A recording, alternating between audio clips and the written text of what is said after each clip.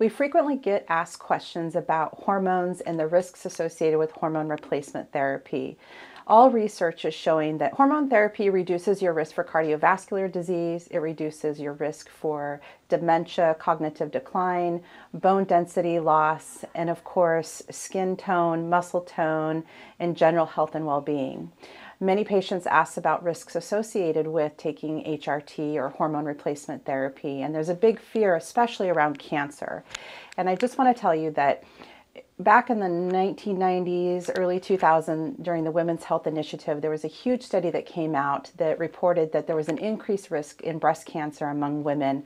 That increased your risk about 24%. Since that study, numerous researchers have repeated the study or created their own random control trials to see if that evidence in fact still holds up, and it does not.